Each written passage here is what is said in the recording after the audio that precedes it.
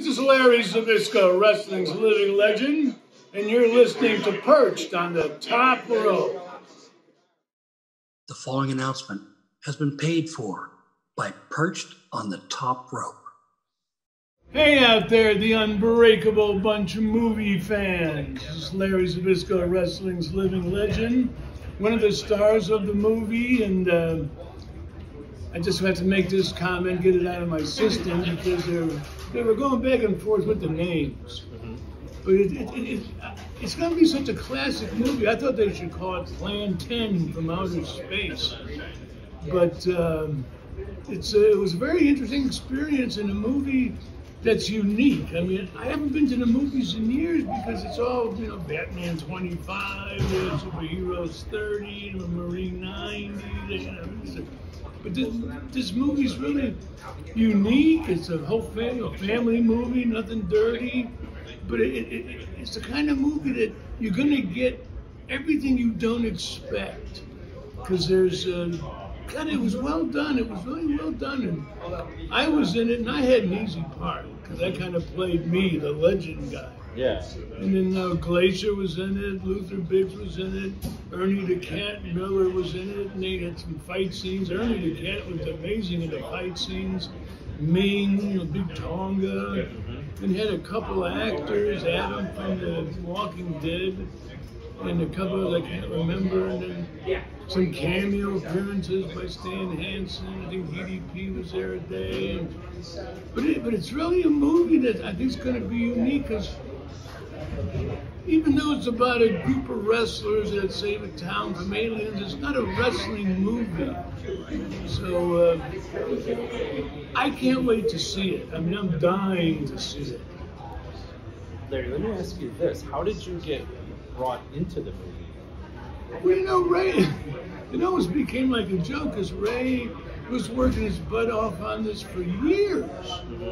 And it got to be a point where I'd see Ray at a Glacier somewhere, and I go, Ray, how's the movie going? The movie! So it became like almost a rib. And then all of a sudden one day he calls and said, hey, I found a money guy. It was funny because after Shea Stadium, the money guy's name was Shea. So it was all meant to be, but I think the people are really going to be surprised and impressed, but and especially to see a unique movie that's not a remake. And it's driving me nuts. I can't take it. I want to see the damn thing. Well, as far as we know, fans, the movie is in post-production right now, and it's looking to come out in 2023. Larry Zbysko here, as he says, plays himself. You play a character known as the Legend. Legend. It was a simple legend, and kind of played really basically myself. So, and they paid me some great compliments. Everything I did, they said that I was the sleeper, so they didn't expect me to be as great as I was. But I pat myself on the back, but I was great. So what was it like? Eat your heart out, John Voight.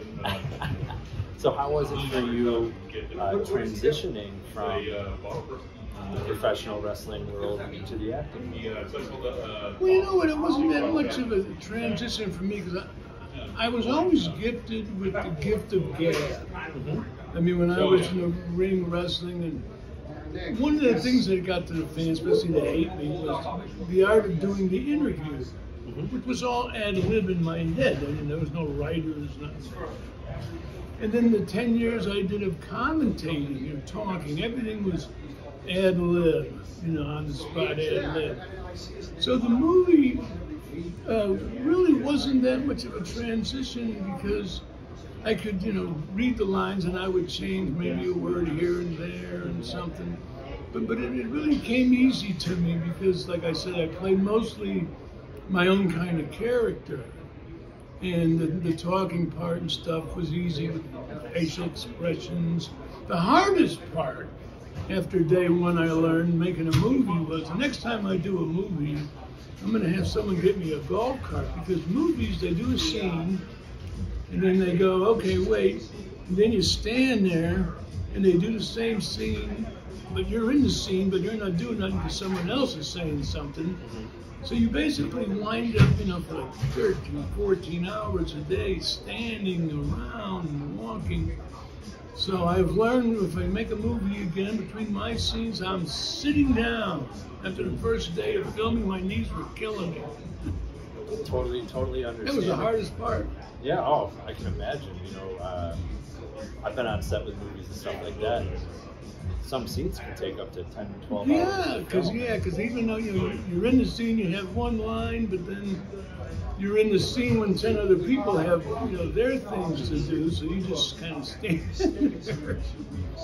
So when it comes to the movie itself, in the filming and everything, how would you compare it to being part of, say, like commentary in WCW, where on Mondays you were live on the commentary team with the likes of Tony Schiavone, Mike Tenay, Bobby the Brain Heenan. We even get the call-ins from Lee Marshall from time to time. How would you compare, you know, doing the commentary to the movie itself? Well, it was kind of different because the commentary again was ad lib. Whatever was happening and going to happen, I mean, I had no idea. I called what I saw. But the movie thing was different because you had a script. Yep. So you had lines to know and do. It wasn't lines I ad libbed. You know, I changed maybe a word here and there, or something here and there. But so it was kind of different because it wasn't ad libbing. There's a script to follow. Ladies and gentlemen, the Unbreakable Bunch movie is coming out in 2023. Please make sure early 2023 because I can't wait. Make sure you check that out. And for all content, you can go to the Facebook page, The Unbreakable Bunch Movie. Larry, I want to thank you for taking the time out of your schedule to sit and speak with me today about the movie and a couple of things involving your wrestling career. No I really problem. appreciate it. I mean, I'm excited. I like being here, meeting the fans. It's a good positive energy. And the movie coming out, I know Glacier and Luther have been waiting 10 years on this, so they're probably dying a lot more than me to had done. And I know that from what I got, the distributors really like it. I mean, it's different, it's unique, it's not a remake, you know. And it's going to be a movie. It's not about a wrestling movie, so I think wrestling fans are going to love it. But people who aren't wrestling fans are going to get a thrill, and they're going to love it too. I think it's going to be a classic. Great. And where can fans find you on social media? They can't. I really don't. I have a flip phone, and all I do is talk. Once in a while, and text. Texting is good when you don't want to talk to somebody. You go busy now, but I'm still old school. I got a flip phone, and I just talk to friends, family, and once in a while I get an email, you know, and I get a request for a podcast like every week. But no one ever puts their phone number. They got, you know, some weird thing. I just send them an email back.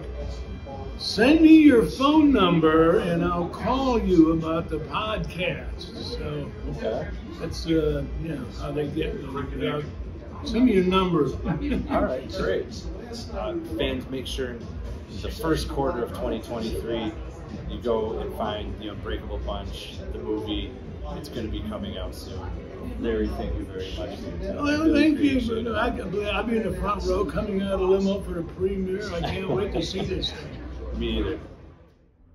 Hey everyone, thanks for watching that video. If you liked what you saw, make sure you hit the like button and make sure you hit subscribe so you can get all our content here at Perched on the Top Rope. And fans, remember, spoiler free's the way to be. I'm out.